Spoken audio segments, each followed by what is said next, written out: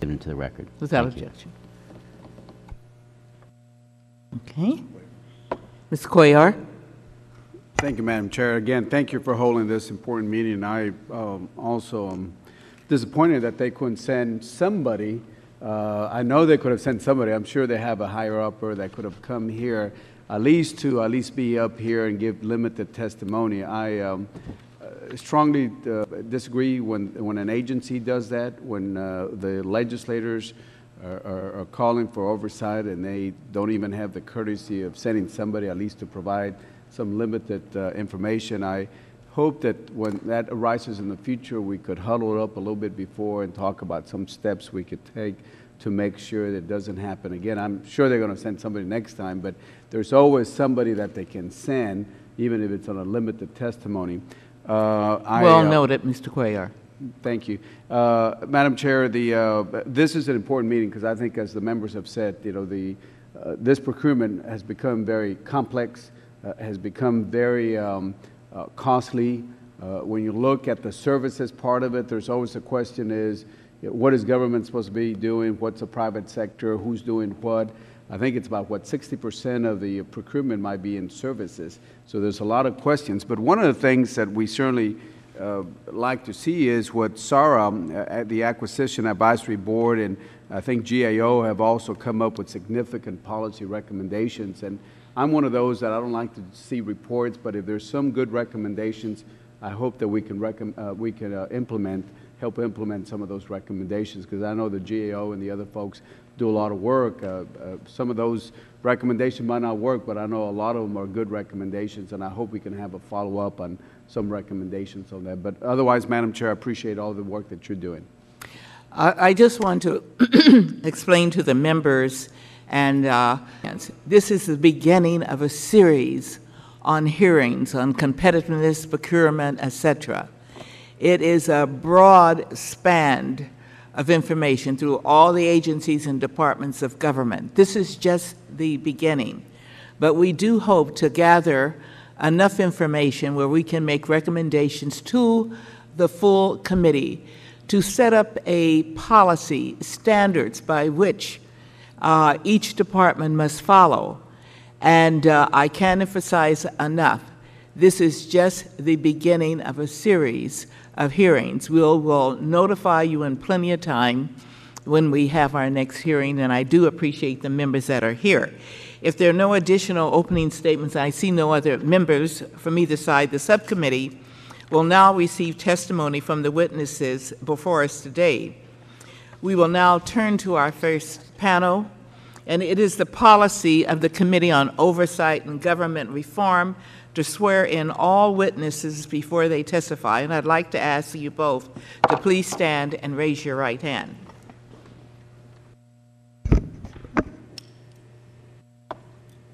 Do you solemnly swear to tell the truth, the whole truth, and nothing but? Okay. Let it reflect that the witnesses answered in the affirmative. Thank you.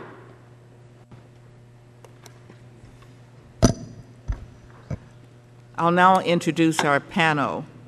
Mr. Shay Assad is the Acting Deputy Undersecretary of Defense for Acquisition and Technology at the Department of Defense. There, he is responsible for all acquisition and procurement policy matters, including acquisition and procurement strategies for all major weapon systems programs, major automotive information system programs, and services acquisitions. Welcome. Mr. David Drabkin is the Acting Chief Acquisition Officer at the General Services Administration. He is responsible for developing and reviewing acquisition policies, procedures, and related training for the GSA and federal acquisition professionals through the Federal Acquisition Institute, Civilian Acquisition Advisory Committee, Federal Acquisition Regulation, and GAO's acquisition material and training programs. I ask that each of the witnesses now give a brief summary of your testimony, and to keep this summary under 5 minutes in duration if possible.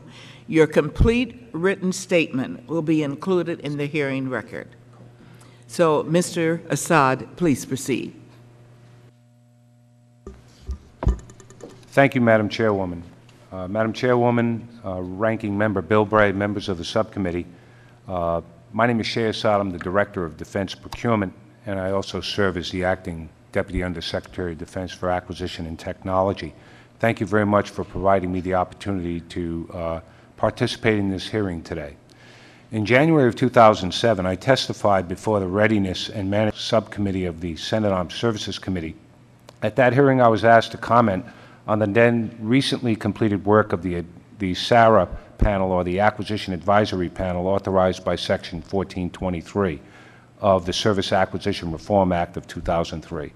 At that time, I testified that I agreed with most of the panel's recommendations and that we would be busy addressing the recommendations of their report. Today's hearing provides an excellent opportunity to provide an account of where we are with respect to the panel's recommendations and how we will move forward in light of the present circumstances. In fact, the Congress is taking up many of the panel's recommendations adopted into law via the National Defense Authorization Acts of 2008 and 9. The panel's thoughtful report continues to provide a framework for improvement and to inform ongoing initiatives related to commercial practices, performance-based acquisition, small business utilization, the acquisition workforce, and the role of support contractors in the use of federal procurement data. On April 6, 2009, the Secretary of Defense announced his intention to significantly improve the capability and capacity of the defense acquisition workforce by increasing the size of the workforce by 20,000 employees through fiscal year 2015. This will restore the organic acquisition workforce to its approximate 1998 levels of 147 people and address long-standing shortfalls in the defense acquisition workforce. It is the first significant growth since the military buildup in the 1980s and the downsizing that occurred during the 1990s. The Secretary's initiative is the overarching human capital strategy to revitalize the acquisition workforce. The Department's growth strategy directly supports the President's March 4, 2009 memorandum's objective to ensure that the acquisition workforce has the capacity and the ability to develop, manage, and oversee acquisitions appropriately. The defense acquisition workforce is critical for improving acquisition outcomes for the nation's $1.6 trillion investment in major weapons systems. The objective is straightforward: to ensure DoD has the right acquisition capability and capacity to produce the best value for the American taxpayer and for the soldiers, sailors, airmen, and Marines who depend on weapons and products and services that we buy. Additionally, as you all know, the Department is aggressively pursuing major reforms to our acquisition system. These efforts have been given a high priority by President Obama and Secretary Gates and have recently been complemented by the strong bipartisan commitment to reform registered by Congress via the Weapons Systems Acquisition Reform Act. Let me take a moment to mention some of the reforms that both the Secretary and Deputy Secretary Lynn have articulated. First, to improve the discipline of the acquisition process. Each major program will be subject to a mandatory process entry point, the material development decision prior to milestone A. This will ensure that programs are based on approved requirement of alternatives.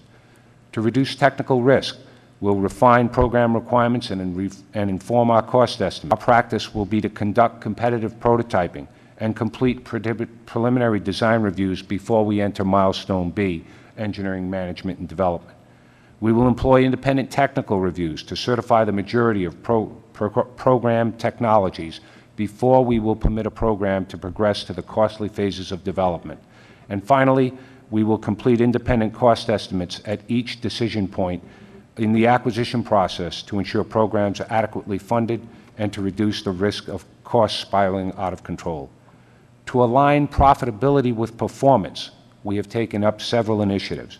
Contract fee structures will be tied to contractor performance. We will eliminate the use of unpriced contractual actions whenever possible, and we will ensure that the use of multi-year contracts is limited to circumstances when real, substantial savings are accrued to the taxpayer. To prevent programs for ballooning in cost and stretching in schedule, we will use more fixed-price development contracts. We will also institute new mechanisms to prevent endless requirements creep, in which the desire for an ever-elusive perfect system can result in no system being delivered at all. Of course, none of these reforms will work unless we are prepared to reform or cancel weapons programs that are not on track to provide our warfighters what they need, when they need it, at a fair and reasonable price to our taxpayers. Those hard decisions are reflected in the proposed budget for next year. In summary, the Department is determined to improve the effectiveness of our overall acquisition system. As Secretary Gates and Deputy Secretary, being tough-minded on acquisition reform is part of being serious about a strong defense. Every dollar we save through acquisition reform is another dollar we can devote to the capabilities of our troops need today and tomorrow. This is what the taxpayers expect and what our warfighters deserve. Thank you, Madam Chairwoman. Mr. Drapkin. Thank you, Madam Chairwoman. Pull that mic up closer. Make sure it's on. I'll even turn it on. Okay. Again, thank you, Madam Chairwoman, Ranking Member Bilbray, and members of the subcommittee. Since you've placed my statement in the record, I would like to address three issues in the 5 minutes that you've allotted me that I think merit your attention as they do mine every day. Those three issues deal with our acquisition workforce, the tools available to that acquisition workforce, and then three separate policy considerations that ought to guide everything we do in federal acquisition. As far as GSA's acquisition workforce, I'm pleased to report to the committee that we are working on a succession plan that will help us address exactly how many people we need to do the work that we're given each year, and to make sure that we recruit and retain those people through the life of a standard federal career. Currently, we suffer from a deficit in the competencies and skills and in certain year groups. Mm-hmm. This is a principal result of the fact that during the 1990s we chose not to hire people as part of our attempt to reduce the size of the government workforce. I'm not criticizing that decision, but the result of that decision is now, as we look for people between their 10th and 20th year of service, we don't have very many, and as we look at the folks in between their 20th and 30th year of service, we're facing the possibility of almost 50% of our workforce retiring by the year 2012. The only thing that has kept our retirements down, I believe, is the current state of the economy. Our workforce is the key way we get jobs done. I mean, when you talk about oversight, when you talk about writing good contracts, when you talk about getting best value for the taxpayer, it's not done by a machine, it's not done by a policy, it's done by an individual who's trained and equipped to sit down at the table, not only negotiate a contract that represents the best value to the government, but then who has the time and ability to manage that contract to a successful conclusion.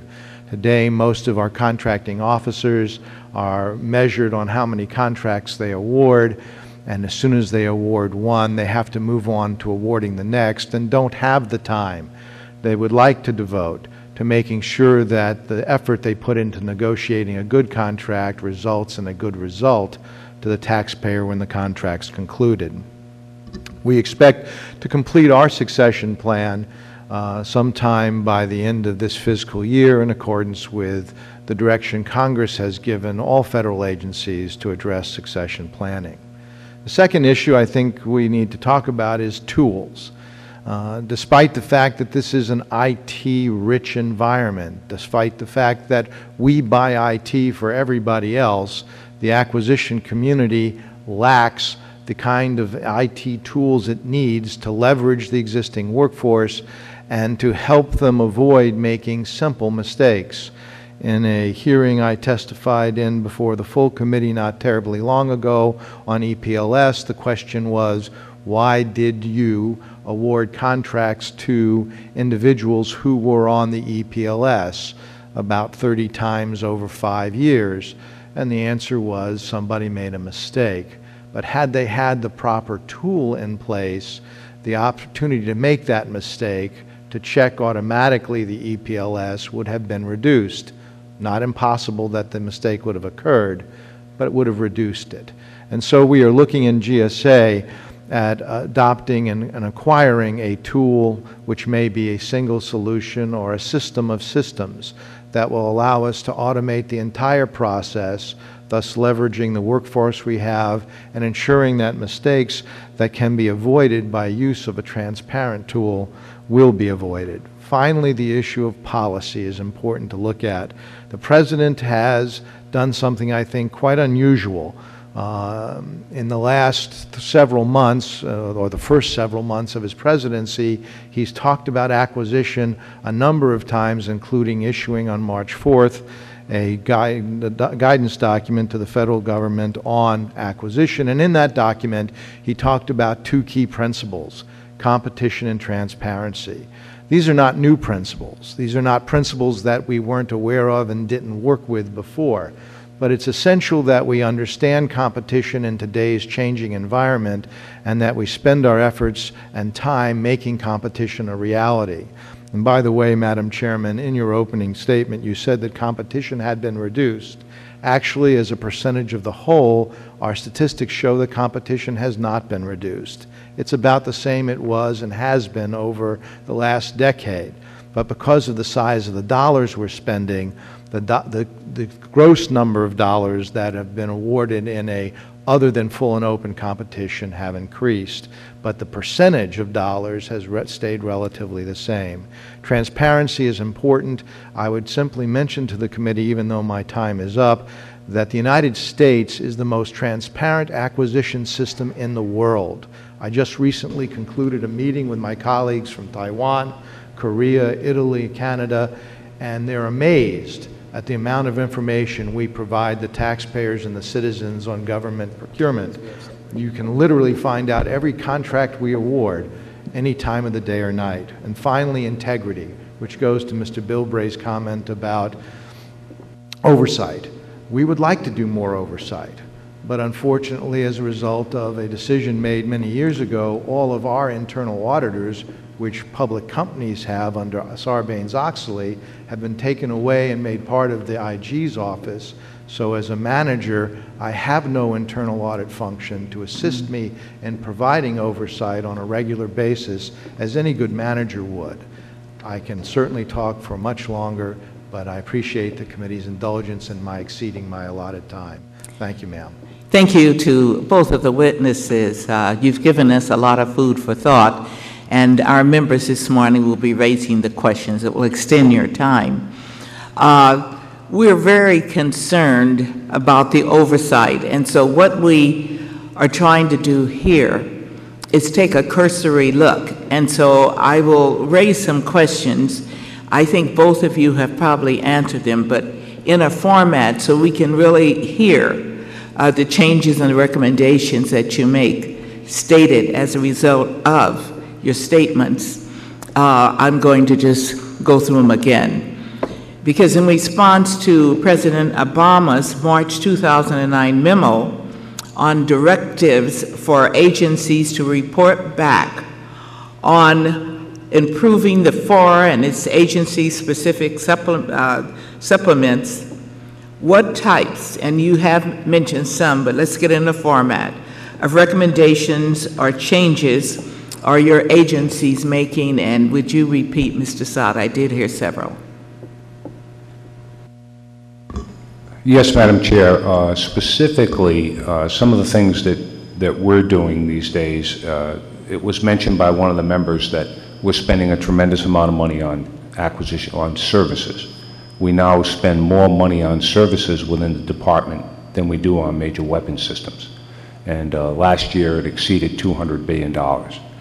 And what we are now doing is we have implemented a series of things called independent management reviews, where every procurement over $1 billion is given significant oversight, not only prior to the award of the contract, but during the performance of that contract. Congress mandated that we do that in the NDAA 08, and we've now got that in place. But we have expanded on Congress's intent to not just be services contracts over $1 billion, but in fact, every contract, irrespective of what it's for, goes through an independent management review. And so we look at it before we issue the RFP, while the evaluation is going on, to ensure that in fact we're having a proper evaluation. And then lastly, once the contract decision or the decision for award is made, that in itself is examined. And then every year we review that contract to see if in fact the taxpayers are getting what they paid for. That process was put into play about 7 months ago. We have reviewed over 40 programs to date and are in process of reviewing them. This is an ongoing thing. It requires the participation of senior executive service and/or general officers and flag officers to participate in these reviews whenever we can. It includes contracts managers, engineers, program managers, auditors, as well as the General Counsel's office. And the whole idea here is to ensure that we are in fact utilizing best practices across the department, and secondly, that we're adhering to the regulations as we proceed with these procurements so that we can ensure that the taxpayers, that they're getting a fair deal and the warfighters are getting what they need. Is this information going to be up online? We are working right now with OMB to discuss how we could in fact put parts of this information online. Many of these procurements are competitive and a source selection in nature. So there are certain aspects of it that we can't put online, but certainly the result and the general findings, we're in process of doing that right now.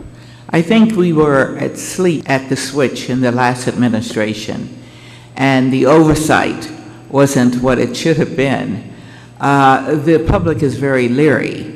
And so they're talking about the debt we're in and the next generation to come and those yet unborn and so on.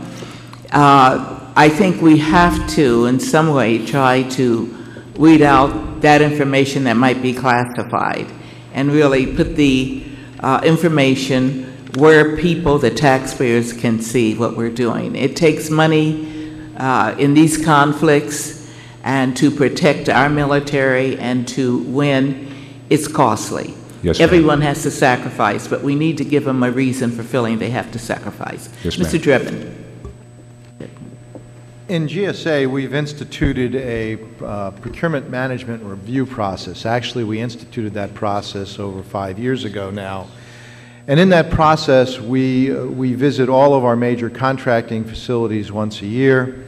We randomly select contracts, we review those contracts, and we provide feedback to our colleagues on the quality of the contract file, the contracting act, the acquisition plan, and their management of that contract. In addition, just recently, beginning last September, we added the A123 reviews, which is OMB circular, which primarily used to focus just on the financial side, and now we have added an additional layer of review. We've added individuals to our team to do those kinds of reviews. In addition to the reviews themselves, we bring in colleagues from other offices so that they can bring their experience to the review process and share their experience with their colleagues, and so that they can turn home to their own offices, things that they learned that were being done differently or uniquely somewhere else. The result of this process, we believe, will be validated quite shortly when the DODIG completes its review of GSA next year. We believe that... Speak right into the mic. We believe that that review, I think someone turned down the sound so it wouldn't get the feedback. We believe that review will validate the fact that not only have we been getting it right, but we continue to get it right every day. My time is up, but I have one more question. I'll give myself an additional minute.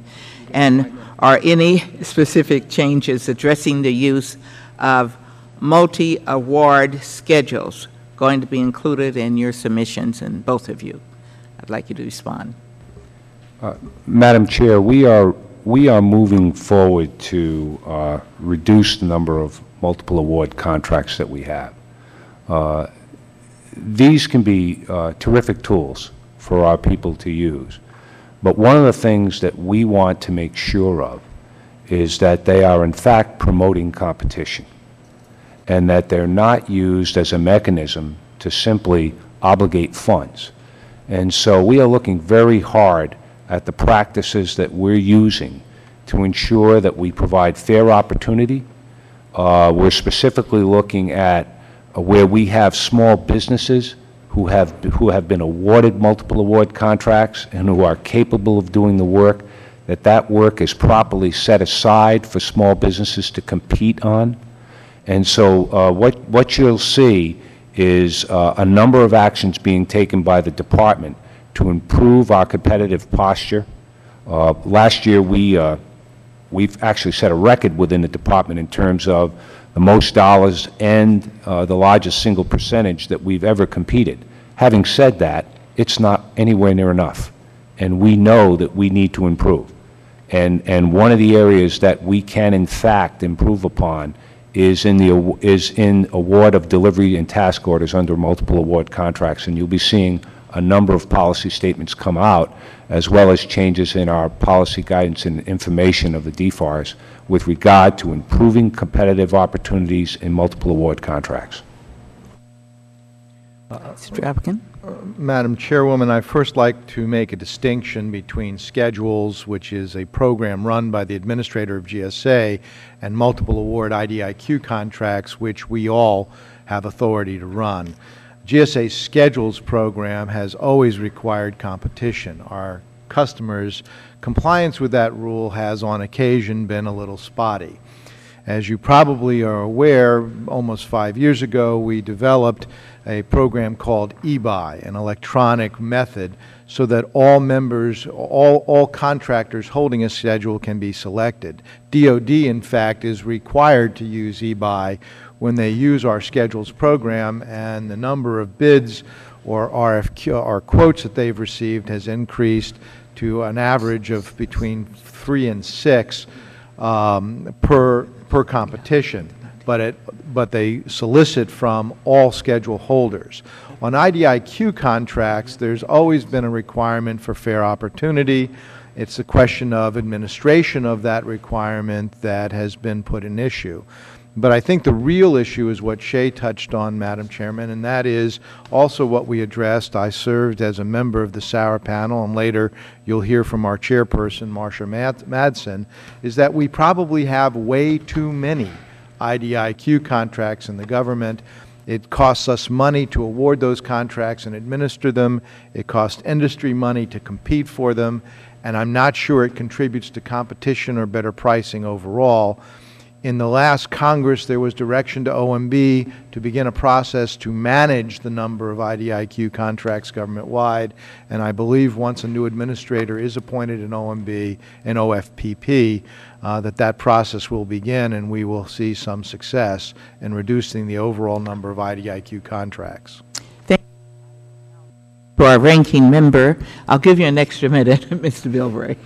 No problem, Madam Chair. I think your question was quite appropriate and served the entire process and this committee. Mr. Durpingen, I appreciate you pointing out, I think when we get into this, we got to look at our successes, and we are the most transparent system in the world. We just forget that outside of Mexico, we're the only place where we don't follow the British godforsaken parliamentary system to where winner takes all, and that the administration is nothing but an arm of the lower house.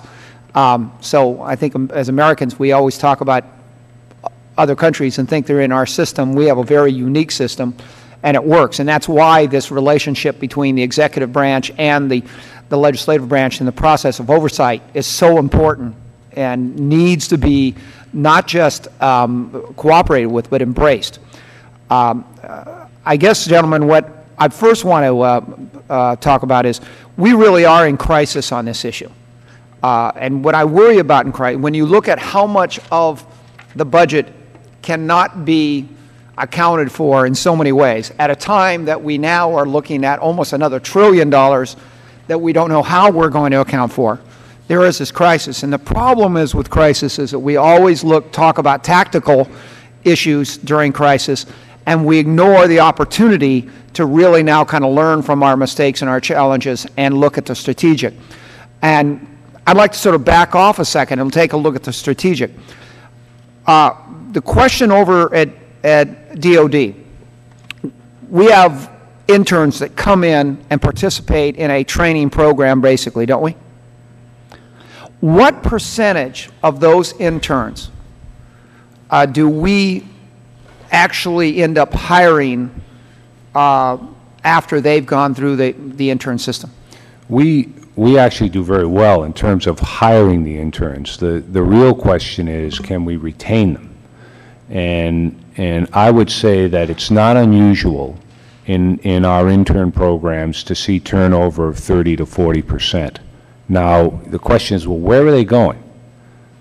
Well, to some degree, they go to my brothers and sisters in the rest of the federal government. And while we hate to lose them out of the Department of Defense, that in and of itself is not a bad thing. But in fact, we do lose a number of them to industry, because we happen to have the finest training system in the world in terms of training people in acquisition and in procurement at the Defense Acquisition University. It's without peer. And so folks know that when they get somebody, especially an intern, through our training program, that they have been well trained. And so what we're doing is that we are taking a number of steps, and to a certain degree, Mr. Congressman, this is all about leadership. We're getting our leaders actively engaged in ensuring that they communicate with the workforce on an ongoing basis in terms of their value. And I think the Secretary and Deputy Secretary has stood tall and basically said, we're going to make a significant change in the size and capacity of our workforce. And that has gone a tremendous way in terms of almost overnight in significantly improving the morale of the workforce, because they see help on the way. So we've basically absorbed all our interns, and then it's this revolving door. They come in, they get a job, and then they end up getting a better offer either in another department or outside the... Yeah, I'd say about 35% of them do that, yes, sir. But 30, we retain about, we come in. retain about 2/3 of them. What percentage never get a job, do you think? A very small number. You know, there are some folks who just either they decide that this isn't for me, or we decide they're just never going to hack it. But that's a very small percentage of it. Yeah, I'll say this, and I know that the gentleman from Fairfax County may get concerned about this, but it's too bad we don't have the type of contractual arrangement with our civilian employees that we have with our military, basically saying, if we're going to spend this much time training you as a naval aviator, we expect you to sign on for this long. And, you know, that kind of arrangement somewhere down the line may be a radical concept now, but I think as we get in these challenges, we should be looking a lot. I guess the issue comes down to retention, though, too. It's a lot of the institutional mindset. I think this administration ran a campaign that really should be setting an example of maybe how this administration should be looking at the modification of the federal bureaucracy, and that is, this administration captured young people and captured the potential for not only the young people, but the technology that they are so comfortable with. And I guess the issue there of retaining more of these young, bright stars is how we can change our internal operation, section by section, to not only allow these young stars to use their new tools that they have, but to embrace it and be brave enough. I know all of us here, that are on the front row here, may be less than comfortable with the technology and the approaches that the people will find behind you or behind us, not only are comfortable with, but embrace and integrate it into their day-to-day life. And my question to you is, how can we modify the system to be more open to the junior members who are coming up with their mindset and their new savvy, and direct them to be the next generation of oversight? Congressman, we're making a number of changes in that regard. And frankly, it's not just the younger or those less experienced or those more comfortable in the information and technology age. The fact of the matter is we need to do a much better job within the department and across federal government in sharing information and knowledge about the business deals that we have. How do we do business with different contractors? It is not unusual to have certain products being bought from organizations within the Army, Navy, and Air Force and having never had them talk to one another about doing business with the very same company that sells to all three. So what we're doing is we're about to make a remarkable change in how we collect and disseminate, especially business information. DCMA is going to become the cost analysis center for us, and so that our young employees will be able to log on, immediately go in a web-based tool into that DCMA database, get the information they need quickly, and then be able to process that so that they can understand what are the terms of the business deal that they're getting. The fact of the matter is that we are not as capable as a number of organizations in terms of being able to share that information, but we are getting there. And I think you'll see a significant change over the next couple of years, especially in the way we share business deal information. Well, Mr. Durkin, my biggest concern is that there are those of us that are in the position to make decisions, and almost as if, I grew up along the border, and the one thing I've learned very quickly is no matter how much you learn a language, it's not the same as growing up with it. You think certain ways. And I think our generation, if I may expand the relationship, will always have a blind spot that we need to do translation to understand what these kids are up to and with their technology and their approach, only because they grew up with it. This is their primary way of thinking.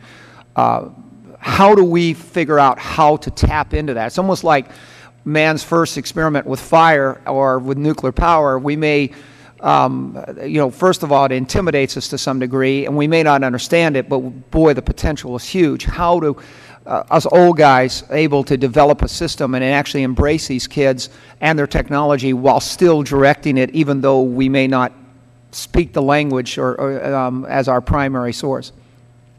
Actually, I'm very lucky to be at GSA, because at GSA we have a culture that has adopted and continues to adopt the changes in the IT world and in the way we approach our business.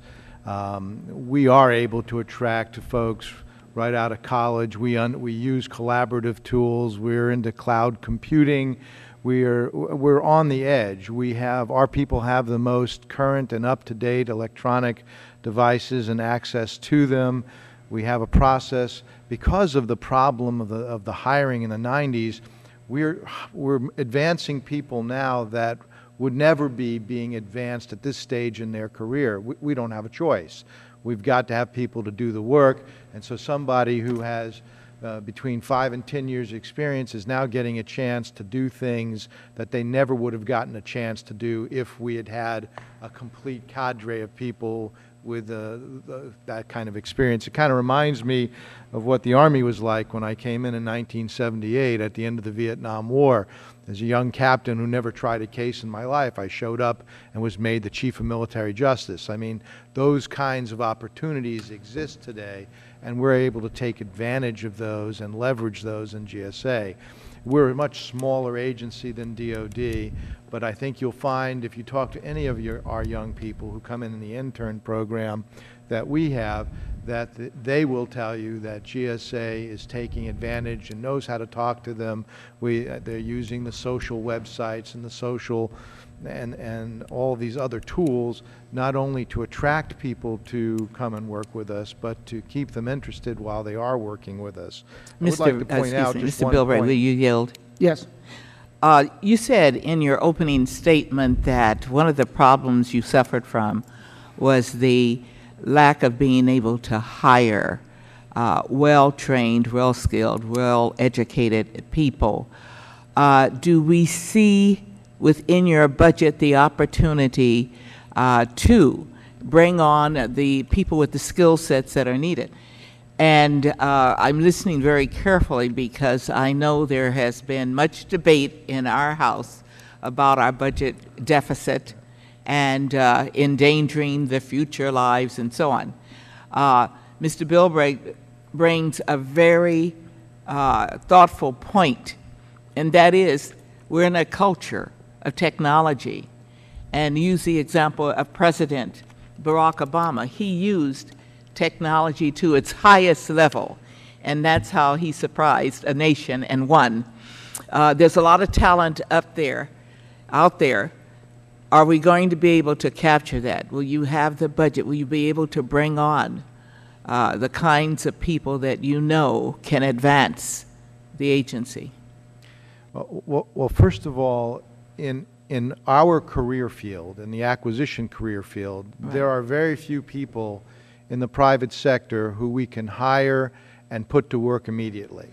Because of the very nature of government procurement, all of our rules, all of our processes, which are unique. You don't find them in the private sector. Even the County of Fairfax doesn't have the same level of I used to be a resident of the county, doesn't have the same level of regulation and process that we provide in the federal government. So when we hire somebody, typically we have got to train them.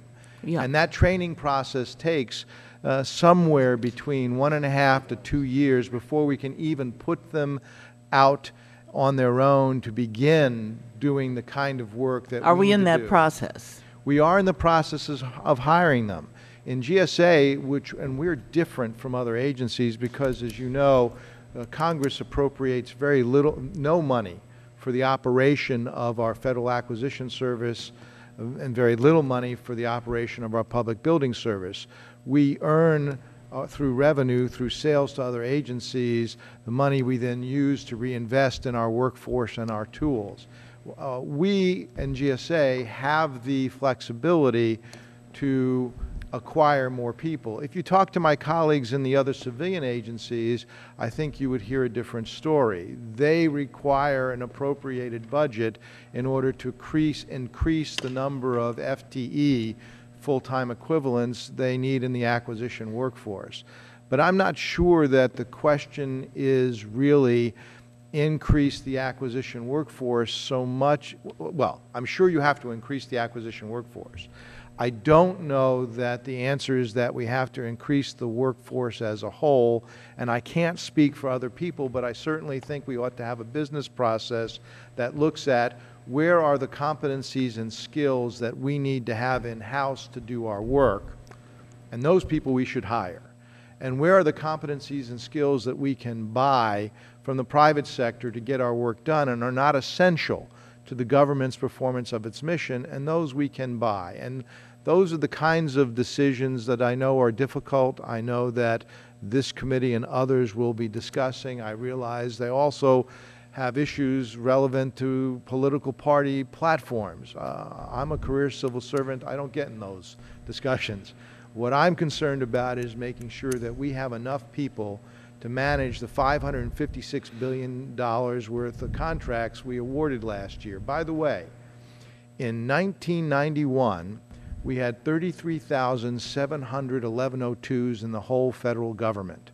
An 1102 is a contract specialist. It's a person we hire and train to award contracts. Last year, we had 28,700 1102s. In 1990, we awarded $150 billion worth of contracts. Last year, we awarded $556 billion worth of contracts. Do the math. Mr. Durping, in other words, what happened was we did, and all of us were participating except for the gentleman from Fairfax, that reduction during the 90s, and then we hit the crisis of 9/11, and all at once we saw a huge ratcheting up of contracting. The question I really get to is that we're approaching we're in a crisis mode now, and there's opportunity, obviously, in the crisis. Just as the military during tough times traditionally has always had the ability to cherry pick for that level of employee and the training and the different entry level. We actually are in a unique situation right now, at least indications from coming out of the universities, is that you now have people that, especially in IT, that normally would not be available for government service, now are looking to government service for that stability that never was considered for a long time, going back to, I guess, the 79, I guess is the closest time we've seen. Even then it may not be.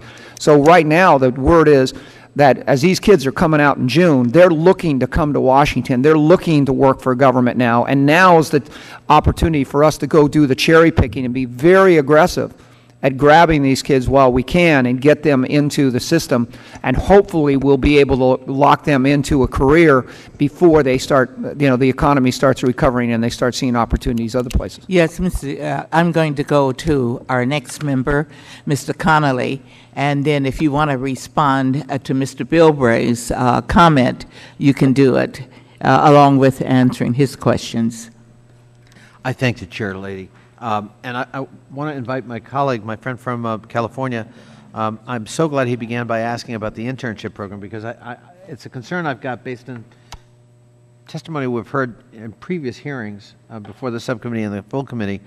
And I'm going to be introducing some legislation, and I'd welcome sharing that in draft form with my colleagues to see if it's of interest to them, that would try to systematize a internship program and look at reporting in terms of outcomes, so we have a better handle on that, and certain elements, mentoring, rotation, evaluation, streamlining, so it may make it easier. If you are an intern, it's easier to get into the federal service as we move out to the future. So I would welcome sharing that draft legislation with my colleagues to get their reaction, but I do think we have to do something to encourage model programs of internship, because we've heard both the good and the bad about internship programs. And it seems to me that if somebody wants to be an intern with the federal government, they ought to leave highly motivated to want to continue to serve in the federal service.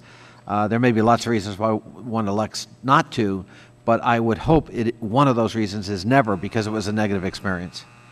And we've heard stories where in some agencies that is unfortunately the case. Let me go back to acquisition, because I think, Mr. Jobkin, you were giving some great numbers there, and I think clearly what you showed was, while the value of large acquisition contracts were going up, the number of qualified contract officers in the federal government were going down. And so when you, as you said, do the math, we actually saw a significant loss of skill sets in the federal government in just sheer numbers.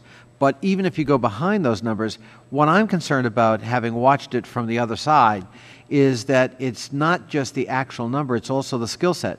We increasingly face a challenge in the federal government of, do we have the requisite skill set to manage very large, complex technological contracts that are multi-year? That's number one, and I'd like both of you to address that. Secondly, what about our own internal processes? I mean, we talk about cost overruns, but frankly, sometimes we, the federal government, we're responsible for those cost overruns because we change, in effect, the scope of the original work. I can think of one contract I'm familiar with where over the life of a 2 or 3 year contract, we had, this particular contractor had 14 federal project managers, contract managers, each of whom, formally or informally, had his or her own view of the scope or what could or should be added. And by the end of the contract, it looked a lot different, unfortunately, than what originally was agreed to, and the contractor was in a tough spot in trying to deal with the client. And so is the rotational system we've got within the federal government part of the problem? Should it be changed? Let me first talk to the workforce itself, Mr. Congressman. We went through, and I know some of the other federal agencies have done some competency modeling, but we've gone through what we consider to be the most comprehensive competency modeling of the contracting workforce, frankly, not only within the federal government, but probably across industry. We had approximately 18,000 employees participate voluntarily in a competency modeling that examined their competencies in a very detailed and specific way. So we understand not only by every particular organization, but across each department, Army, Navy, Air Force, as well as the other defense agencies, what our capability gaps are, and we understand what it is we have to do about it. In terms of our growth in our workforce, we're specifically going to hire about 5,300 contracting officers, about 2,500 Defense Contract Management Agency personnel, 700 auditors, 800 pricing people, 300 procurement and acquisition lawyers. So we understand very well what our capability gaps are, and we're very focused on improving those. With regard to the competency modeling itself, I think that that's a tool that everybody needs to use. I know GSA has Dave and his team have a very good system that they use over at GSA.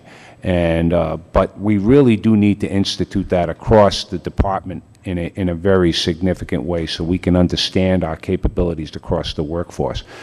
In terms of rotations, rotations can be a positive thing because you get a specific degree of experience across a wide variety of resources. But having said that, one of the things that we're doing now is we're requiring our program managers to sign term agreements to say that they're going to stay on for a specific period of time because, as you know, given your past experience, when you have major weapon systems, it's not unusual for that to take 7, 8, 9 years from initiation to absolute fielding. And you might have 2 or 3 major program managers participating in a program along the way, and sometimes a program manager inherits decisions that weren't his to make. And so we're looking very seriously about that, about extending the terms of program managers, especially in our major programs. And I think that with our term agreements, with our program managers, it's going to go a long way to do that. Let me begin with, I think, the last things you talked about, but which is the most important thing for any acquisition, and that is the requirement. I believe you're absolutely correct that in many cases when you look at why a contract changed over time or why a program changed over time, you will find that, at least in part, it was attributable to requirements creep, we call it. The requirement started out as being an automobile, and before you finished, it's a jet aircraft. And by the way, if you start out to buy an automobile, you're going to get a lousy jet aircraft when you're done. But our community, the acquisition community, does not control the requirements side of the house. We respond to it. The second most important thing is what we do once we get that requirement, and that is the acquisition planning process, which has been codified and institutionalized for many, many years, but which still today, because of a lack of time, because of a lack of people, and because of a lack of management direction or interest, the acquisition planning process in many cases across the government gets left out. But it's during that process where you look at the requirements again, you make sure you redefine the requirements, you do your best to make sure it's nailed down and all the changes you can anticipate are taken care of, and then how you decide to satisfy those requirements through the acquisition process, including justifying what kind of contract you're going to write based upon the nature of those requirements, or how you're going to define the competition, because all requirements don't compete equally in the marketplace. When you get to rotational assignments, I do agree that there is a problem with the fact that we have both contracting officers and project managers who, during the course of their career, change jobs. And GSA, we don't have the ability to direct someone not to go somewhere else. We can avoid internal management reassignments, but if they get an opportunity to work for another department, if they decided they've had enough and don't want to work for the federal government anymore, we have no ability to keep them in one place, although we are looking at ways to retain them, things that we can do to incentivize them to stay in one place and complete a project till its very end. Although some of our projects are quite long, not as long as those my colleague has in the Department of Defense, but when you're building a major courthouse, you don't do it in 12 months, and making sure you hold the team together to get that courthouse done, and GSA builds a lot of courthouses, is something we're looking at. Finally, the level of competency and difficulty has changed in what we buy. And it's different than what most state and local governments do in terms of buying. In the federal government, we decided back in the 1990s we would buy best value. We would stop buying low price. It was Secretary Perry, who was then the Secretary of Defense, who came to this body and said and reported to this body that it was costing the Department of Defense a fortune to buy low price, because you'd buy something that was the lowest price and it would wear out sooner than something else, and you'd have to go out and rebuy it, and there were costs associated with all of it. In addition, we were buying from companies that weren't performing well, and so we went to best value. And best value requires a level of competency and skill which is different than picking the low price. And judgment. That's part of the competency and skill. And the ability not only to figure out what best value is, but then because of our system and because of our requirements of transparency, to be able to describe what that best value is so that my grandmother in Northwest Alabama will understand what best value means. And believe me, that's hard to do. And that requirement has changed, and it's made it more difficult for our workforce. And if you don't mind, I'd like to address just a couple other things that Mr. Bilbray said. First of all, we don't need people to come to Washington. They can work from other places. And one of the great things about GSA is we can hire people all over the country, and they can work for us from wherever they are. And we are looking at those kinds of opportunities because, by the way, once this economic situation Mr. resolves Drapkin, itself, coming to Washington I will have be to terrible. reclaim my time, Madam Chairman, because I have to be on the floor shortly. So if I may, forgive me, Mr. Drapkin, but Yes, sir. Mr. Bilbray, I know we'll have another opportunity. I take your points about rotation. Certainly there's a positive aspect to that, and keeping somebody fresh, wanting new challenges. You don't want people to get stale, and you certainly want, once in a while, a fresh look at a contract. No question about that. But on the other hand, if you have, say, not an 8 or 10 or 20-year project, but you've got a 2 or 3 year project that has a clear beginning and a clear end with, I hope, a clear mission, clear objectives, there is something not only satisfying but desirable, it seems to me, for someone to take that on as his or her project. I'm going to see it through to the end. And it's incumbent, it seems to me, on federal managers to create an environment and a system of incentives that allows for that. I think both of you would agree that if you're looking at, say, a 3 or 4 year contract with 14 project managers, that's a recipe for discontinuity and, frankly, dysfunctionality in outcomes. I agree with you, Mr. Congressman, and that is a function of in most cases, capacity and people. And that's why we're increasing, of that 20,000 folks, approximately 10,000 of them will be program managers, systems engineers, logistics managers, because we realize that not only do we have to increase the capability of that particular side of the workforce, but there's got to be a steadying capacity to deal with our programs. With this, I want to conclude the testimony for this panel, and I thank you very, very much. We will be back with you. I think that your statements have given us, as I said, a lot of food for thought. So you may, and I do have follow-up questions, but we'll probably get them to you in writing. And so with that, you may be excused, and thank you so much for your testimony. Thank you. Madam Chairman, we're just sad that Mr. Drapkin apparently is no longer with Fairfax County. Yes, I'm now Ms. Norton's constituent. I now like to invite our second panel of witnesses to come forward, please. He figured he wasn't paying enough taxes.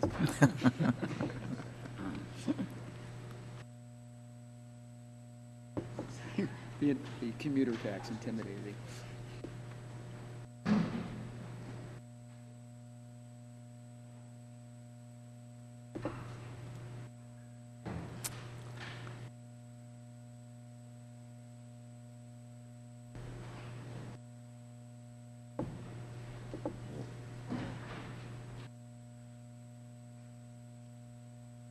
Now, as all of you understand, this is the policy of the Committee on Oversight and Government Reform, and we swear in all witnesses before they testify, and I'd like all of you to, and you're on your feet, so that's great. Raise your right hand. Okay. Do you solemnly swear to tell the truth, the whole truth, and nothing but the truth? I do. All right. Let the record show that the witnesses answered in the affirmative.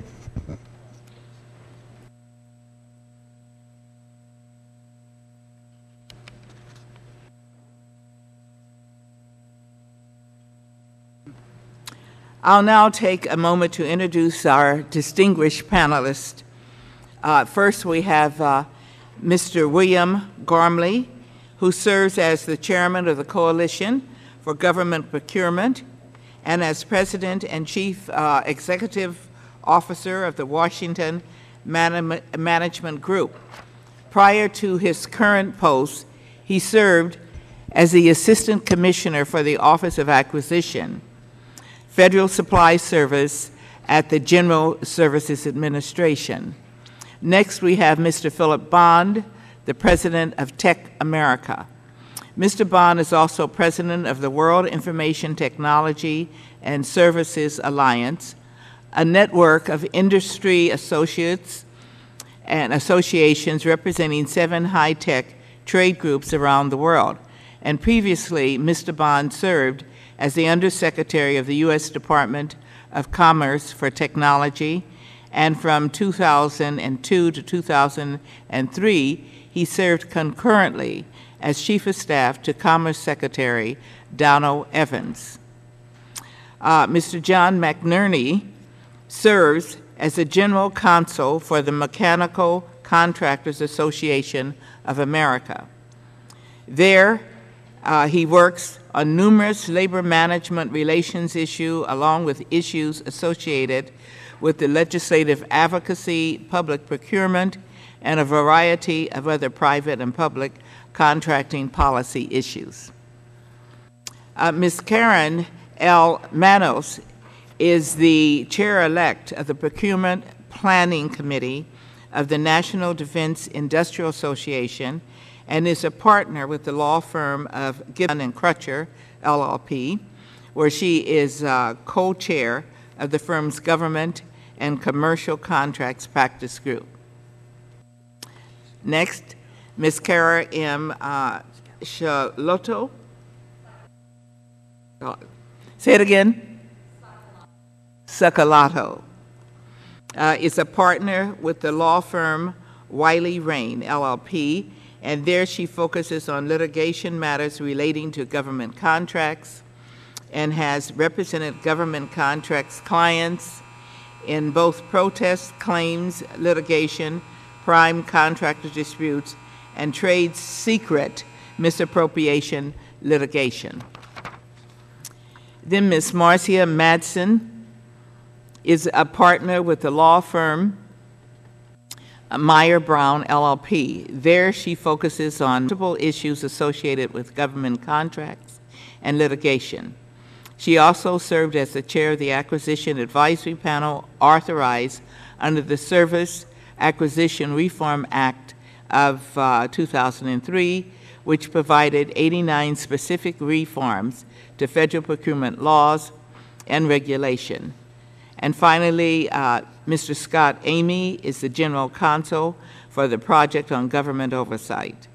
There he directs POGO's contract oversight investigations, including reviews of federal spending on goods and services, the responsibility of top federal contractors, and conflicts of interest and ethics concerns that have led to questionable contract awards.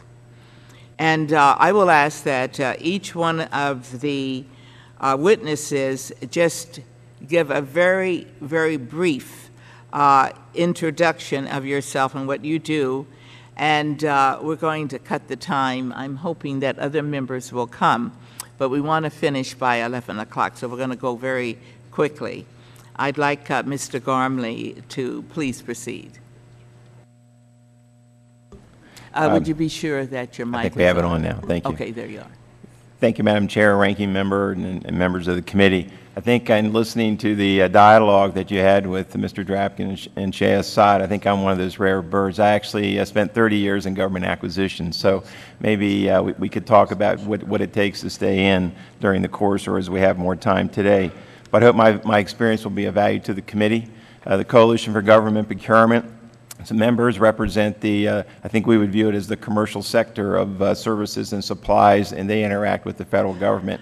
I had prepared 5-minute remarks. I will honor the request to shorten that and come back to it as we have time. Thank you. Thank you, Mr. Buck.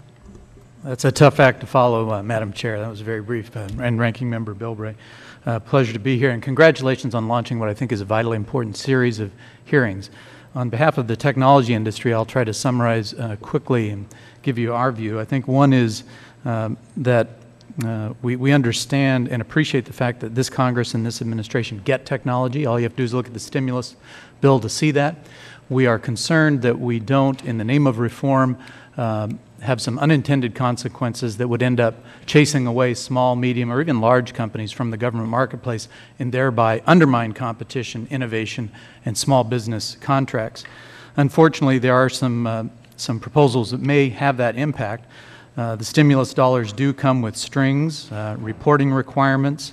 They apply the rules even to commercial off-the-shelf contract items, which we think is perhaps counterproductive. Contractors will be required to report on subcontracts, which may chase away some subcontractors. They require public disclosure of information that goes beyond Freedom of Information Act or other requirements.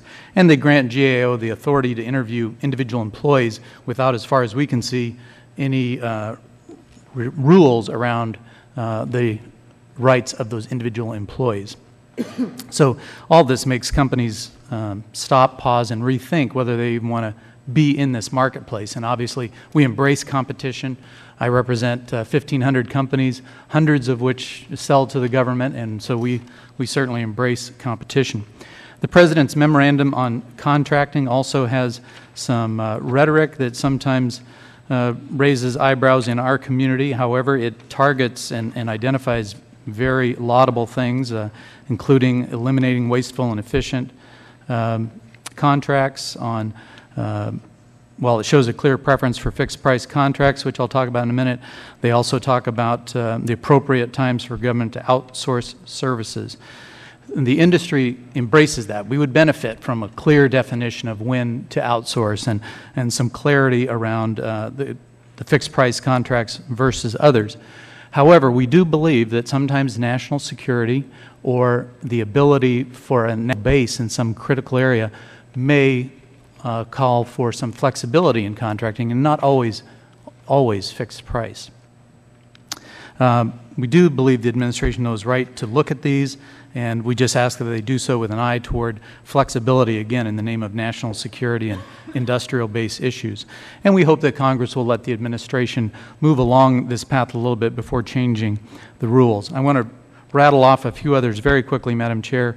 On the insourcing issue, fundamentally we believe in a blended workforce that is going to take advantage of the skill sets in government, the best of the public sector with the best of the private sector. The workforce that Mr. Connolly and Mr. Bilbray raised, there are too few professionals with too little experience writing contracts that are very big and complex. And with billions coming in recovery funds, that problem potentially is going to get a whole lot worse. Transparency has been referenced, especially the great examples that were shown by the Obama campaign for president. We certainly embrace that, and we think that, for instance, OPM has to write some rules that will tell employees what they can and cannot use in terms of some of the new social networking capabilities. And we want to make sure that as we pursue transparency, we don't require companies to file information that would unfairly give advantage to their competitors overseas or would go beyond the Freedom of Information Act. In conclusion, the committee has launched an important series of hearings. The goals the administration has laid out for participatory democracy, greater access, openness, transparency, all of those will demand modernization, and we hope that the committee will consider ways to reform the policies, remove barriers, and encourage more innovation. And we remain confident that together, the best of the public sector, the best of the private sector, that we can meet the mission for both the government and the taxpayers. Thank you. Thank you. Mr. McNerney, you can proceed. Good morning. Is that mic on? There it is. Madam Chairwoman, I'm representing here today 5 construction trade associations: the Mechanical Contractors Association, the Sheet Metal and Air Conditioning Contractors National Association, the Association of Union Constructors, the International Council of Employers of Bricklayers and Allied Craft Workers, and the Finishing Contractors Association. Madam Chairwoman, our committees have come up with 10 construction procurement recommendations that respond in one way or another to the various aspects of the discussion today. And in the interest of time, I'm just going to rattle them off by name. Our number one priority is we think the committee, even though this is a fiscal committee matter, that this committee, we would respectfully submit, should take cognizance of this new 3% withholding tax, which is going to affect public contracts in 2012. But the agencies are going to have to start spending their procurement resources to gear up for this probably next fiscal year. DOD has estimated it will cost their procurement budget $17 billion over 5 years to change their payment programming systems, personnel, and to add the financing cost in their contracts for that measure. So we would ask respectfully, Madam Chairwoman, that the committee take cognizance of that and see what impact it might have on the procurement agencies, overall. If tax delinquency is a problem for public contractors, then we think the rapid deployment of the contractor legal compliance database is a better way to keep tax delinquents out of the procurement programs. We would also submit that because this raises payment issues, and if the tax goes into effect, extending the federal prompt payment law to federally assisted contracts would become all the more important. If there's going to be added withholding, then we certainly want to ensure that the payment of the amounts of the invoices due is given more rapidly. We also would submit that the regulators are going to have to be very, very careful that that 3% withholding tax doesn't go down the contracting chain to subcontractors. IRS agrees with that, but we think the regs will have to be very careful. Some of our other procurement reforms, we think you should look at bid listing on low bid direct federal construction contracts. We've heard a lot of talk here today about negotiated selection and other aspects of the contractor selection procedure. We think a close look at the trends in procurement methods probably warrants now reconsideration of the idea that prime contractors ought to list their major subcontractors on low bid awards. We think you'd improve the quality of both the level and quality of competition in the federal market if you did that. We're supporters of the Obama administration's initiative on allowing consideration by agencies, both direct federal and federally assisted, of the use of project labor agreements on major construction projects. There's a lot of flexibility in that order. Even now, OMB and DOL are considering ways to shape that, and we would urge this committee to take some cognizance of that and see if you can help the agency find the ways to use the benefits. We represent union signatory specialty contractors. We have an interest in project labor agreements, and we also know that they work very well, and the taxpayers are well served by them when they are used. And finally, back to the low bid, we would like this committee to consider enacting again, proposing again to outlaw reverse auction, internet reverse auction for construction procurement. Now, that's a bad idea when it was proposed. The U.S. Army Corps of Engineers roundly condemned it, and we would hope Congress would enact the Corps' recommendation and legislate against it in federal procurement. Some agencies still do it.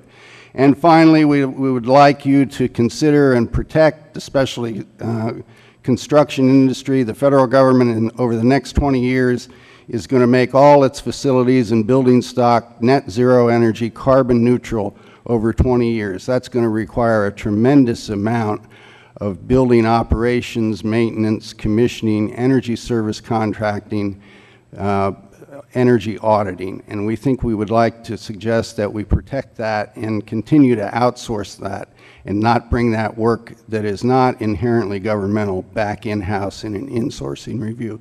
So thank you, Madam Chairwoman. That concludes my remarks. Thank you very much. Ms. Menace, may proceed. Thank you, Madam Chairwoman. Madam Chairwoman, members of the committee, thank you very much for the opportunity to appear before you, and I applaud your efforts in launching, is that on? Is that on? In launching this important series of hearings. I'm here both in my personal capacity and as representing the National Defense Industrial Association. I've been practicing in this area for 28 years since I graduated from the Air Force Academy, and I hope I offer a balanced perspective. I spent 14 years on active duty in the Air Force as a contract negotiator and then a judge advocate, and for the last 14 years have represented mostly major defense contractors. My entire professional life has been spent in the area of government contracting, and I have a deep and abiding personal and professional interest in it. I think if we step back, though, and look at what we've done since beginning with the Reagan administration and then taking up greater steam during the Clinton administration, which is there was this bipartisan effort to kind of unwind federal procurement and get rid of a lot of what had grown up over the years that was like barnacles, and it just made it very anything.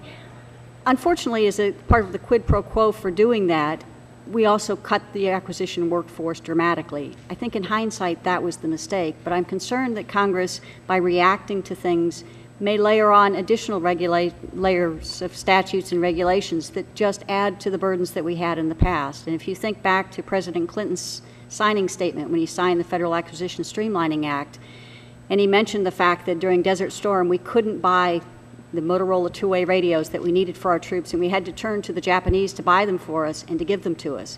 We wrap ourselves up into knots, and there's a cost in doing that.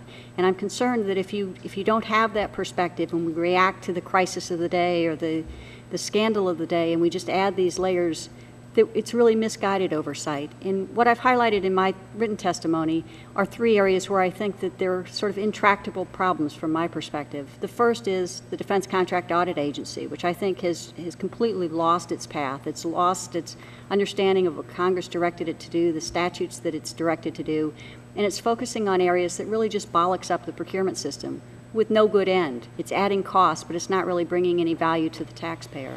The second is the acquisition workforce, which is a huge problem. The acquisition, you need to have trained, motivated contracting officers in order to make the acquisition process work. Unfortunately, we've lost that balance. We've lost the training. They're not motivated. They're certainly not appreciated. And now with the Defense Contract Audit Agency, we have them intimidating them.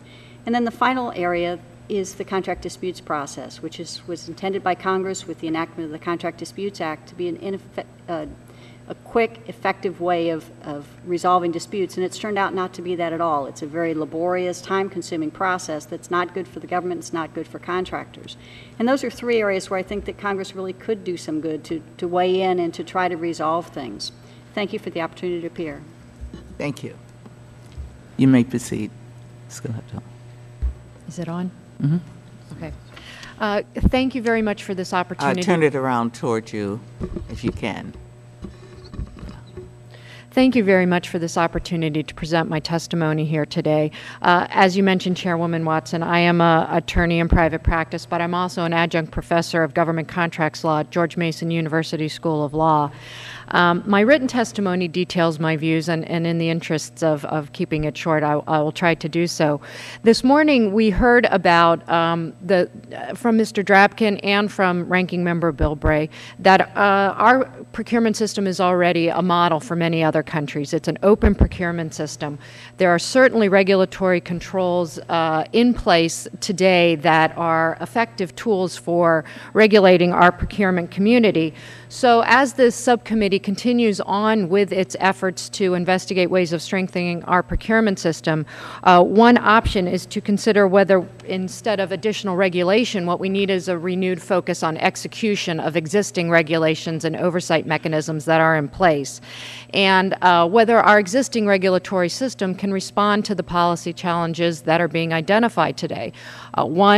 Two that come to mind are cost reimbursement contracting and sole source contracting that were mentioned in President Obama's Memorandum on Government Contracting.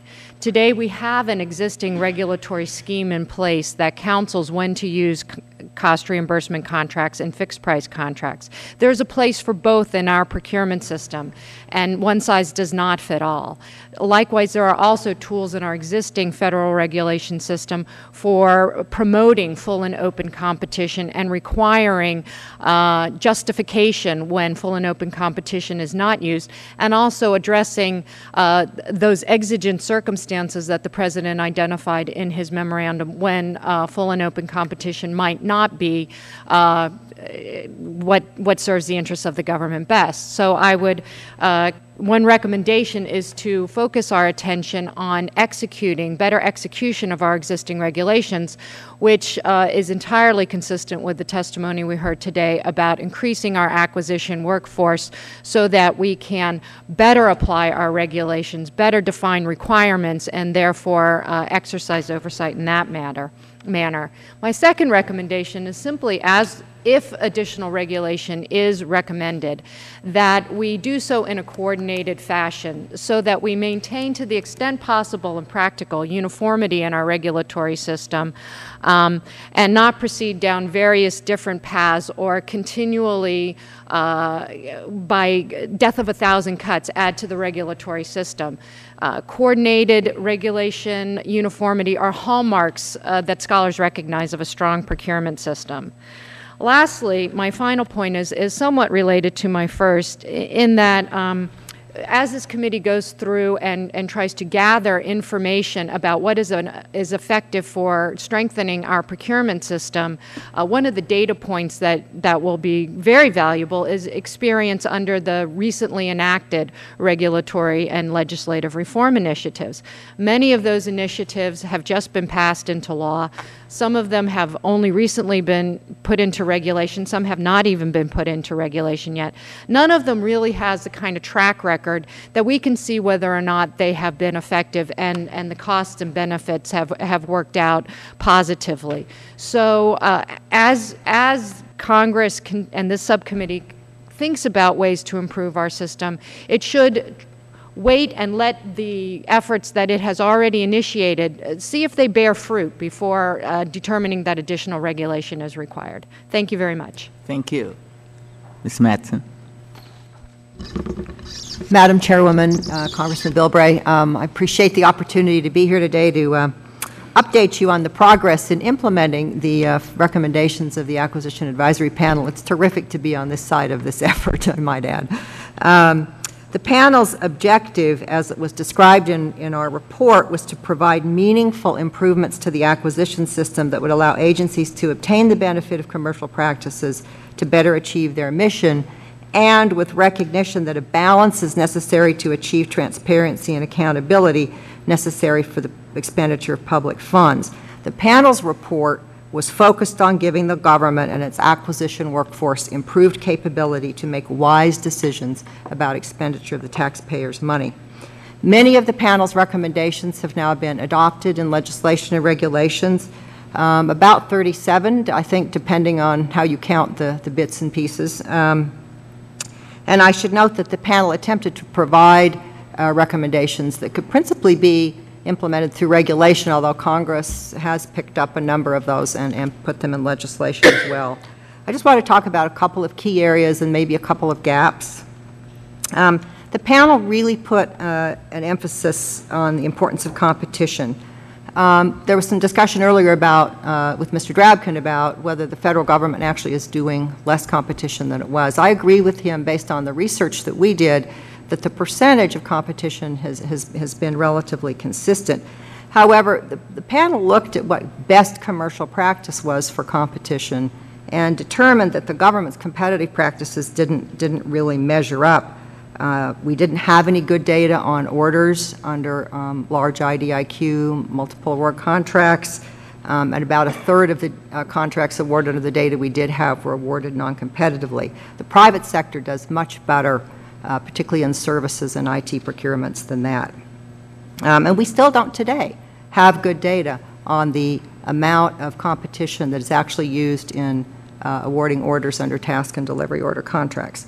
And that's something that needs to be corrected very soon. Our panel expressed very strong views on the need for greater emphasis on requirements development and acquisition planning. And I still believe that's a gap.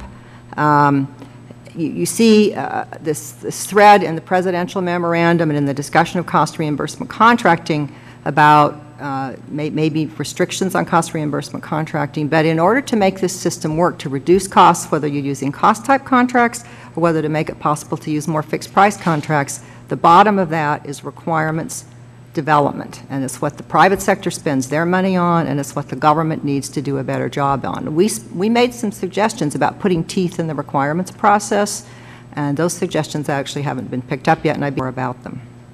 And as I said, a number of our competition suggestions have been enacted, and they're in my testimony, and I won't go through them. Something else we proposed was much better management of interagency contracts, and Section 865 of the 2009 NDAA picks up on that.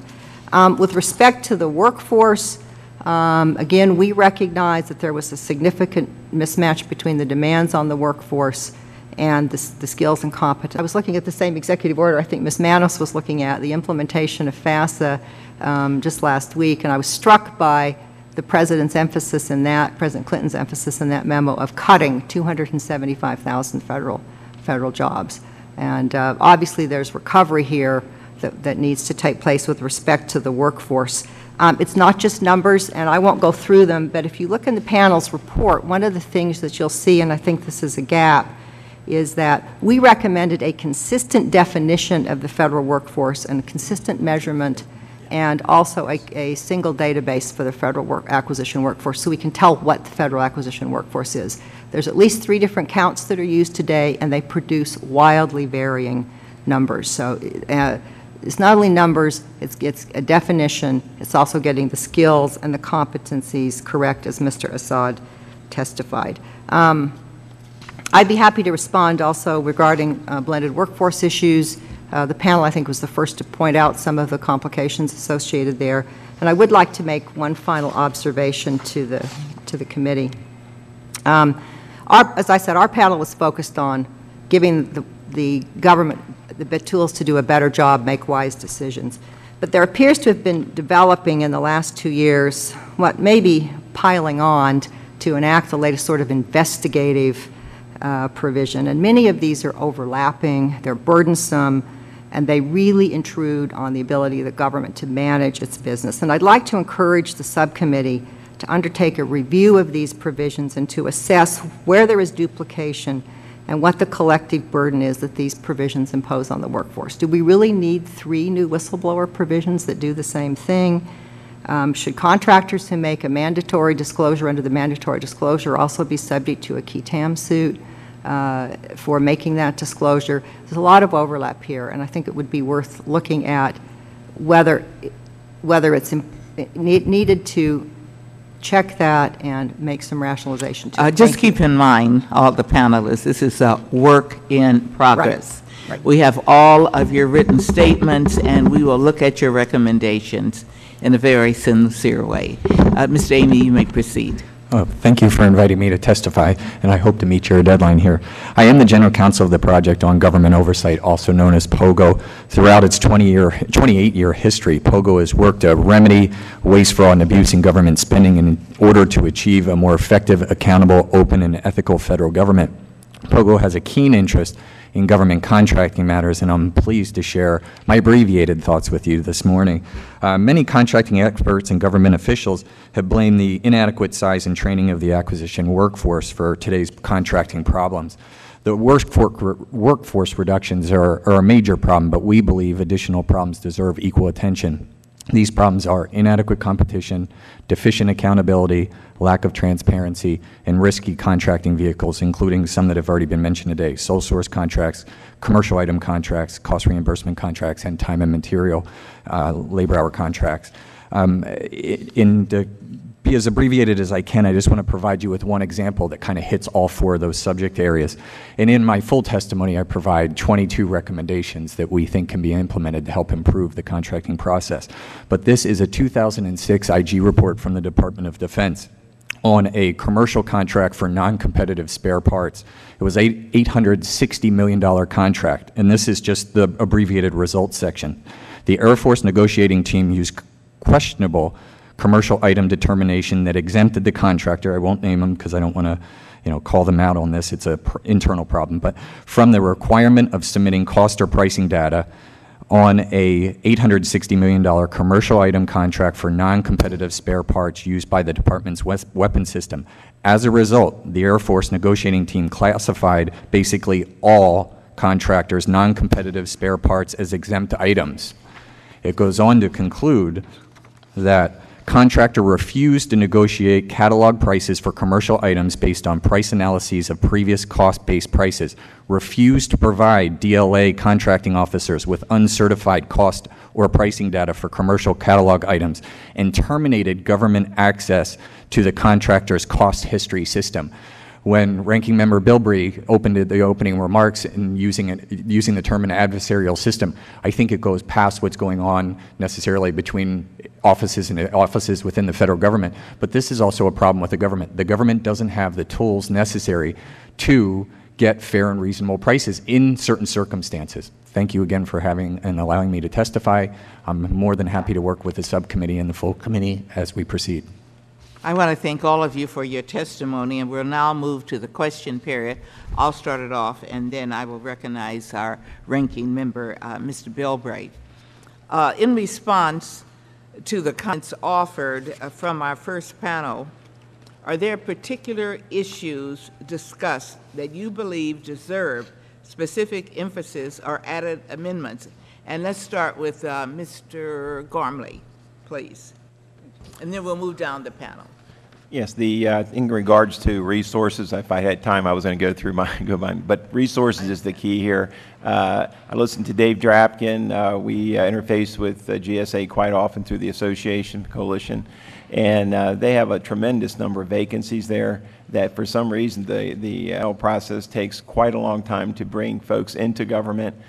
3 weeks ago, I had the opportunity to go and visit the VA Acquisition Academy up in Frederick, Maryland. I don't know if you're aware of that or not, but VA has stood up a VA Acquisition Academy. It's a 3-year program. There was about 27 interns into this program, and I thought that I think the committee would do well by taking a trip up there or getting a chance to go over the committee. It would be a very good opportunity for you all to see some of the excitement in the acquisition field, and the VA is a leader in that. Mr. Bond? Yes, I wanted, I think, to draw attention to one of the subcommittee members, and that was Mr. Connolly, who brings a really unique combination of experience as a leader in both government and at a leading contracting company. And I would hope that the subcommittee, the committee, indeed all of Congress would use him as a valuable sounding board. And secondly, Mr. Bilbrey really, I think, hit a key point that bears a lot of thought, and that is how to attract, retain younger workers, making sure they have the modern tools. Government wrestled for a long time with how to deal with email.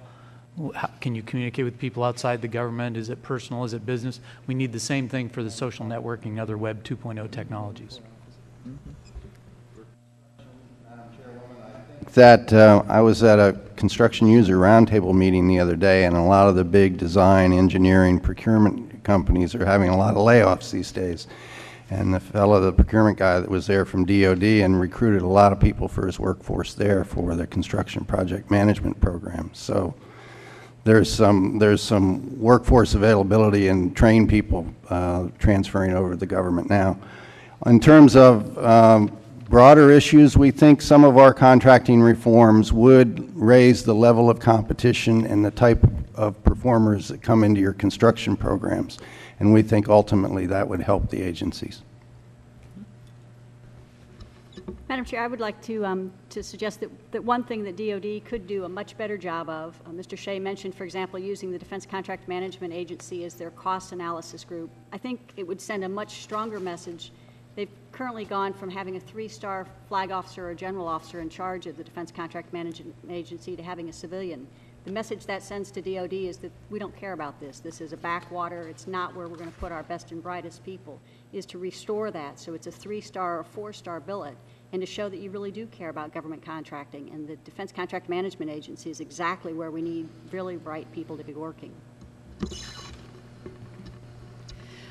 Two aspects of the testimony this morning struck me. Obviously, the need to augment the acquisition workforce. That is whatever tools, whatever regulations you have in place, you cannot replace people with regulation. And so that is a key requirement that definitely needs emphasis.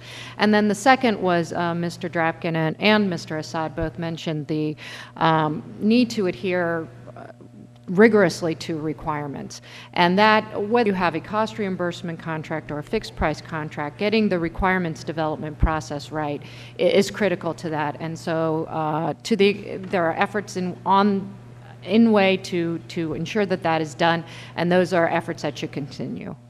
Thank you. Two things. One, I'd like to echo requirements. I think those of us who've worked in this area for a long time realize that there's a lot of talk about it, but there is a real skill set that's involved in doing it right, and it may need some encouragement from the committee and the subcommittee and some help to the agencies to understand that that's a priority and they need to put resources, technical resources, at that issue. The second one is we didn't get a chance to talk about inherently governmental. There's going to be an effort underway per Section 321 of 09 NDAA and the President's memorandum to define what's inherently governmental. And if you look at the panel's report, I think we were concerned that that not be a one-size-fit-all endeavor, but rather the agencies be allowed to define what is their core mission and where they need the people, and to make reasonable discretionary choices about where to contract and where to bring work in-house. Thank you. Mr. Amy. And I agree with my panelists. I would also say, as far as increasing competition, we should look at debundling contracts. These multiple services and multiple goods all compounded into one contract is problematic. That will not only increase competition, but it will also remove this layer of subcontracting that we're seeing, where we're down to 3 layers, 4 layers in the contracting world. I'd also like to see better tools in acquisition workforce's hands as far as cost or pricing data to make better pre-award and post-award decisions, and also enhancing USA spending. I know there was some talk with Mr. Drapkin this morning about databases that are out there, but we're starting to see Congress create databases, and POGO was behind one for the responsibility and performance database, but now we have an excluded parties list, we have USA spending, that we need to somehow consolidate those into like a one-stop shop for federal contracting where you can get all information for members of the acquisition workforce as well as the public. Thank you. I'd like now to yield to our ranking member, Mr. Bilbray. Yes, Madam Chair. Sort of reflect your last comment about the bundling, in that the nonprofit contracts that were let in Afghanistan, we found that not only were they bundled, but then the winner of the bid went back and negotiated with the competitors that they had beaten for doing the subcontract work. And it ended up, that's something we'll have to look into. And I guess, Mr. Bonnier, I appreciate you identifying some of the challenges we have. I remember getting here in '95 as coming from local government in California, and we're both Californians, so we're trying not to flaunt this too much, especially at the state our state is in right now. But I was just blown out that you couldn't email between congressional offices at a time that buckets of ice were being delivered to our offices, 50 years after the invention of refrigeration, and we were burning coal to generate the power for this facility. I mean, in California, you go to prison for burning coal, but that was a whole culture shock. I guess one of the things I want to get identify is some of these challenges that we arrange in our procedures. The parts issue is one of those things that sort of hits me. I ran the trolley system for San Diego, and we had to negotiate for parts with Siemens Duvag. Now, you've got to go to Siemens Duvag to get parts for Siemens Duvag, at least most of the time. And the challenge we had was, how do you competitively negotiate with a company that has a monopoly on the parts that you need to operate? And I guess the innovative way we did in government was that we ordered so many cars, took a look at the parts, and basically a lot of times the sales of the hardware is the loss leader, and the parts department is where these guys make their money. We ended up doing is figuring out we're going to order more cars than we needed, and then ask them how much assembly cost, ask them to deduct the cost of assembly, and just send us the cars unassembled. Now, that's the kind of thing that you got to do when you've got a monopoly, but how often does a government bureaucracy able to do that? And so the challenge there, as I would ask you, is that when we talk about these things like the parts, what kind of innovative approaches can we go when we look at that? Or can we look at the fact that when we buy the units and we go out to a bid, and let me clarify, there was a comment about local government doesn't have to operate at a certain level. All I know in California, we're required to take the lowest responsible bid.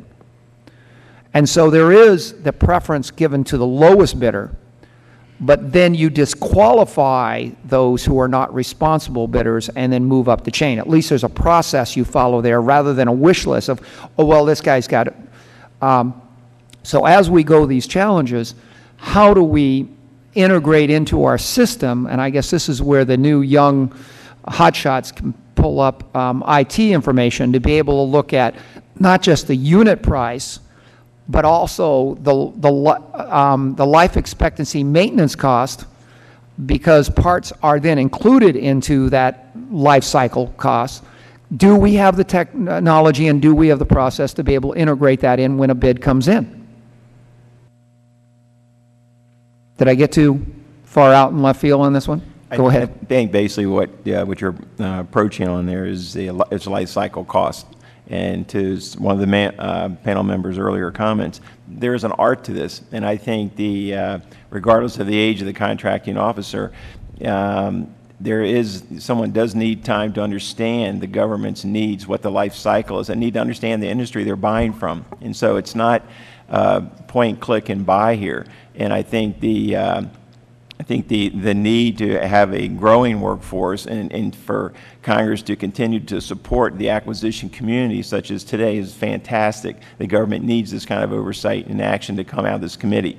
But on the other hand, the government has barriers up in OPM to bring these people in.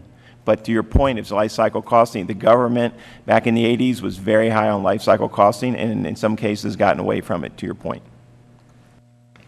I think implicit in your question, too, is whether or not we have the ability to tap all these different databases and pull them together in an intelligent way so you can make a decision. The answer to that is yes, with a caveat that the federal government is the largest enterprise that we know of in terms of business function, larger than any private company. And so the task would be vast if you were going to try to encompass the entire federal government and every aspect of it in that. But pulling multiple databases together into what is usually called a business intelligence module at the top so you can see what's going on and compare roll-up costs and so forth, that is done in private and public sector settings today.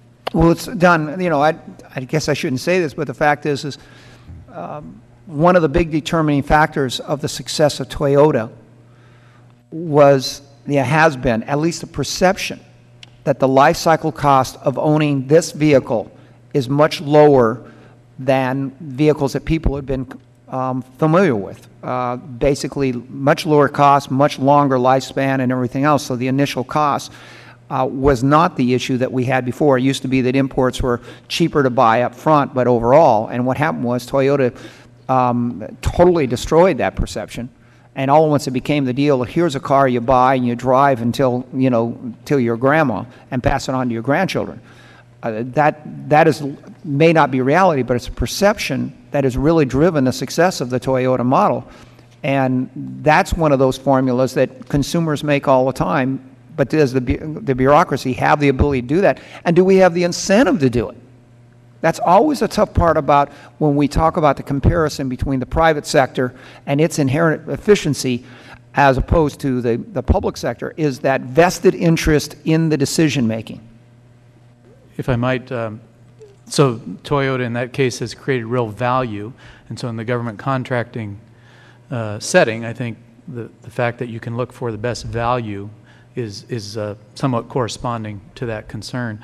I think that you talked about whether or not we have the incentive, and I think there that the subcommittee might think about some creative approaches, and we'd love to engage with staff and members on that.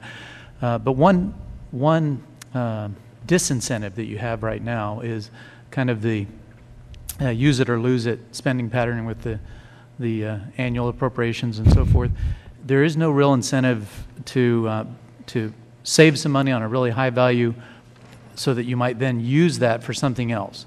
It may be a cross-cutting initiative. For instance, one idea we'd suggested that if you really save some money on something because you went the extra mile and got the best value, you can use that saved money. It doesn't die. You can use it on cross-cutting federal agency initiatives, or it perhaps could go into extraordinary compensation for really good contracting officers. A really good contracting officer in the private sector, if they executed a multi-billion-dollar successful contract, which than anybody in the public sector would realize. You know, it's funny you say that, Mr. Bonner, because my father passed away when I was a sophomore in high school, but I always remember he was a lifer, Mustang in the Navy, and he always says communism would never work. Eventually it would fail. But his explanation was because countries don't have fantails to throw the hams overboard as you come into port. And that based on the old concept that if it was in your inventory when you got into port, you didn't get that the next time out. And I guess you really hit on there is that's inherently a challenge we have in the public sector that we've got to figure out how to address, and I appreciate that, and I think it's one of those things that we need to go back, and I yield back, Madam Chair. Because of time, I want to thank all the witnesses. We have your statements, but we're going to mail out to you a series of questions, and we'll try to categorize them with your background of experience in mind, and we would appreciate the answers back, if you can, within 10 days. We will be suggesting to the full committee certain policy changes, and I think the kind of testimony that you have offered today will be very, very helpful. So if you will answer, we have a series of questions that would keep us here to 3 o'clock this afternoon, but we can't do that. So I would appreciate you responding to us within 10 days of receipt of the questions. And thank you very much. And this panel may be relieved, and the meeting is adjourned.